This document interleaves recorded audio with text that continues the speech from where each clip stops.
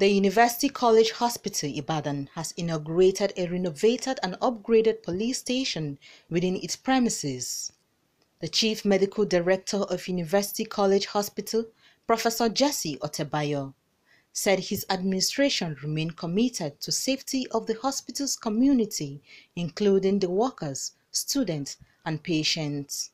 Otebayo said that the facility was renovated to ensure effective policing of UCH and security of lives and property in the community. There have been a number of security breaches within the premises, and we do not want this to continue. Like I was telling the CP earlier on, murder has been committed within this premises. Some people have been attacked at night, and also even some minor thefts, all have been happening within the premises.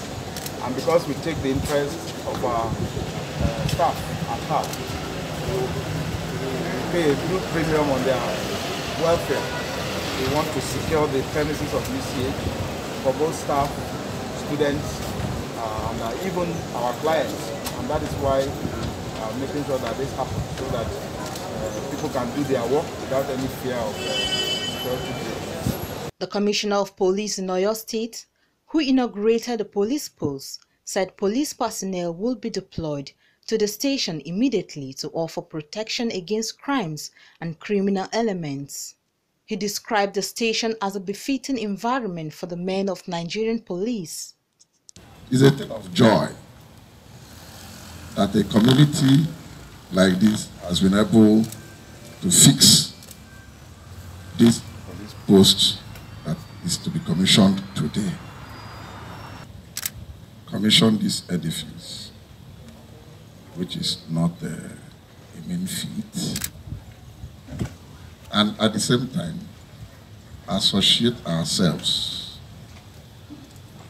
with the core security concern of the University College Hospital, Ibadan. As a matter of fact, it is not an easy thing to come up with such a project. It's not an easy thing for the CMD, a present CMD, to make it a reality that the police post will commence security coverage for the University College Hospital with effect from today. And on that note, I want to assure the University College Hospital community that we will do deployment immediately. The police post will be functional and will provide a security cover for UCH. Good enough, we have a very effective divisional police officer, Yemetu, who will be supervising the activities of the officers and men that will be here. The Nigeria Police, as a lead security agency